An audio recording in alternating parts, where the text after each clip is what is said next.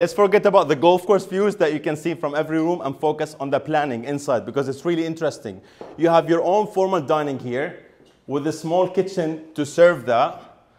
And then you have a second small kitchen to serve a smaller dining and a living space right here.